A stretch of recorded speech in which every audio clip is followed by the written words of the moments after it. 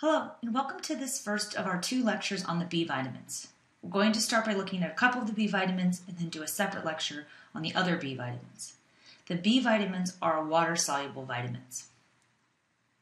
When we talk about the B vitamins, we say that they function collectively as what are called coenzymes. Okay, and coenzymes, you can think of them as also being keys that unlock or allow for the energy release in other foods we eat.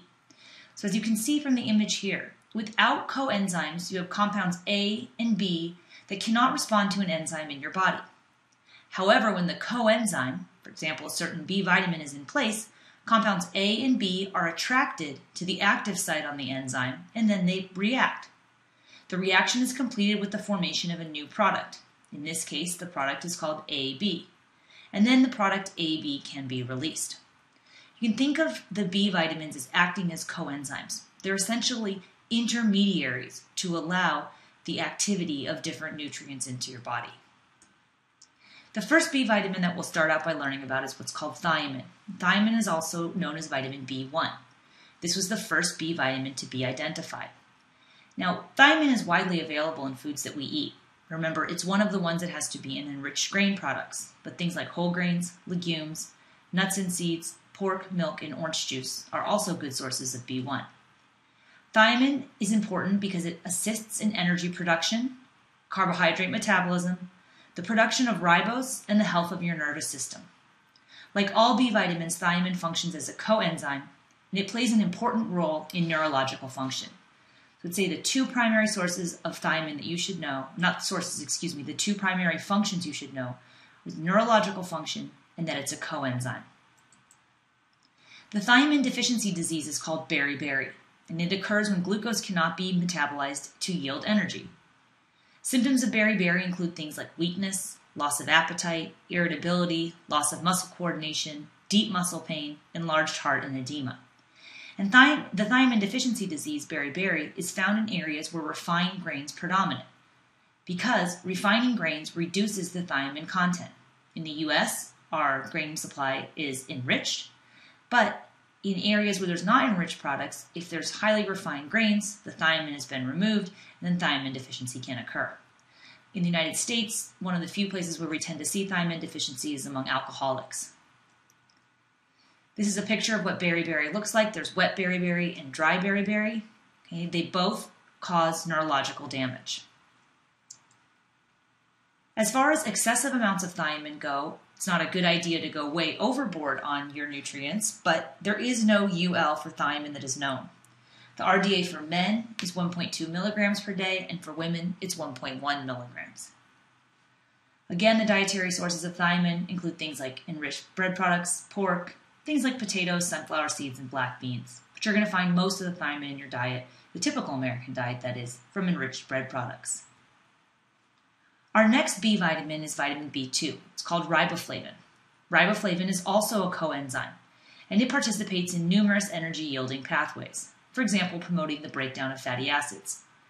Riboflavin assists with some vitamin and mineral metabolism, and it's involved in converting folate, niacin, B6, and vitamin K into their active forms. The riboflavin deficiency disease is called ariboflavinosis, and it's characterized by things like inflammation of the mouth and the tongue, or dermatitis, cracking on the tongue in the corner of the mouth, a condition called cheilosis. It can be related to eye disorders and confusion, sensitivity to sun and confusion, and it usually occurs with deficiencies of other B vitamins. You don't get just one B vitamin deficiency. If you're deficient in one B vitamin, like riboflavin, you're probably deficient in all the other ones, like thiamine, niacin, B6, etc. Again, alcoholics are going to be at risk for deficiency. That's because alcoholics take in a lot of calories from alcohol, but alcohol doesn't contain very many B vitamins. As far as excessive amounts go, there's no UL for riboflavin that is known. There's no evidence of toxicity from megadosing. Megadosing is usually what we consider to be consuming 10 times the RDA. One thing that is known, however, is that taking very high doses of riboflavin may cause bright yellow urine.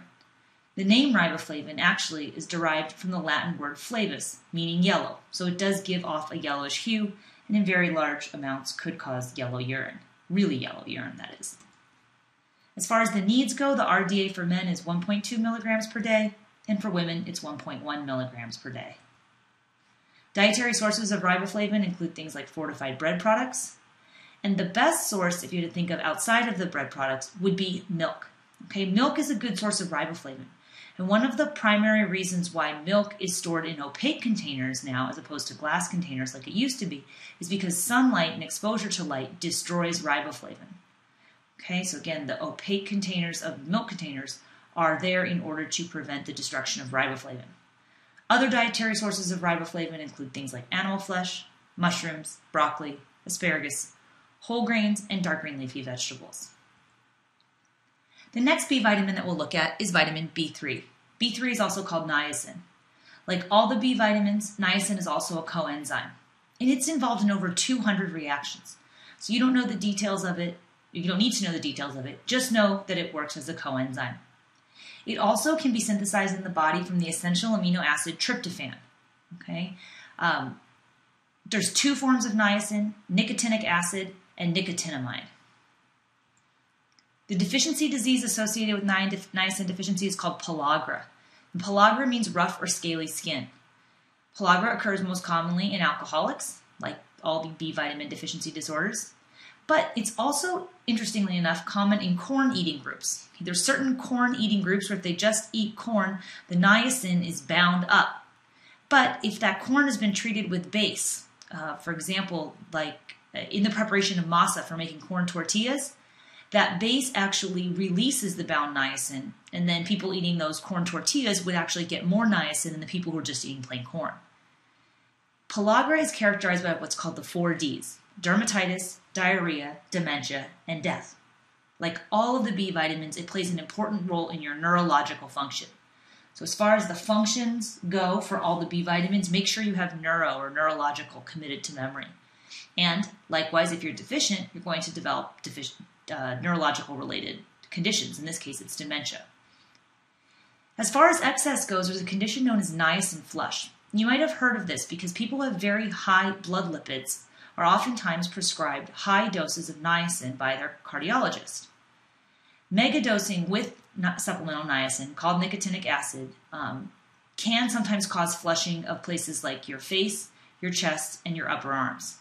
Now, the UL is set at 35 milligrams per day, but the niacin flush usually occurs when it's greater than 100 milligrams per day. So you're like almost tripling your UL. It's a really high dose. It does help bring lipids down, but if you do experience the flushing, which is kind of a burning sensation, it's not, as we know, very harmless. However, it's recommended then that you go down on your dose or you look for a different therapeutic approach to lowering your blood lipids. Niacin needs for men are 16 milligrams a day and for women 14. The best sources of niacin, foods like poultry, fish, tuna, beef, peanuts and ready-to-eat cereals, asparagus, and coffee and tea has a little bit too. Niacin is unique because it's heat stable. Very little of it is lost in cooking. You can synthesize niacin from tryptophan. 60 milligrams of tryptophan, which is an essential amino acid, can create 1 milligram of niacin, if for whatever reason you didn't get enough niacin.